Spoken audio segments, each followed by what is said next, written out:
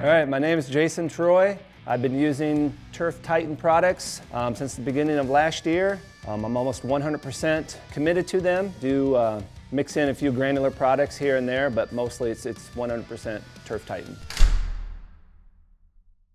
I basically stuck to the 4-step program.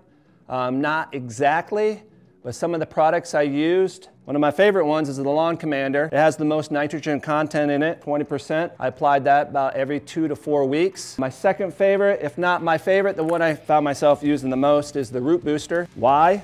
Because it contains humic. Well, one thing it does is it increases nutrient uptake within the roots and sends it to the plant. Also, it acts more like a vitamin, like the daily vitamin that we would take. This helps with stress and disease resistance. Another product I used was Lawn Kelper. I use that a lot in conjunction with the Root Booster at the same time. Mostly on hotter days, I would apply the Lawn Kelper to help fight the heat stress that would come along with in the summer months. The Lawn Advancer is kind of like an all-in-one fertilizer. I use this in the hotter months. It has a low nitrogen number. It's a 207, and it also has a ton of micronutrients included in it as well.